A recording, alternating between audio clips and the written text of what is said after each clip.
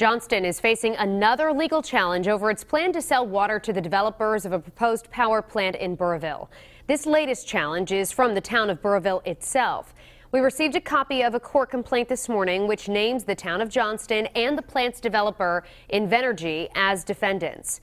Burriville argues that Johnston has no legal right to sell the water it obtains from Providence to Invenergy. Johnston approved the sale in January. Since then, the Providence City Council and at least one environmental group have mounted oppositions to it.